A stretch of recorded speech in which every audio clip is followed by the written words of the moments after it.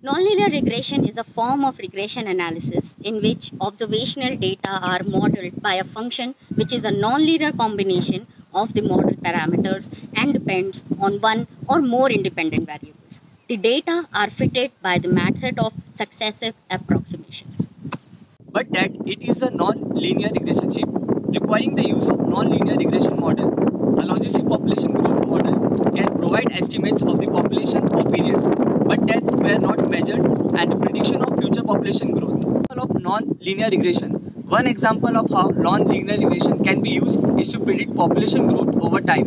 A scatter plot of changing population data over time shows that there seems to be a relationship between time and population growth.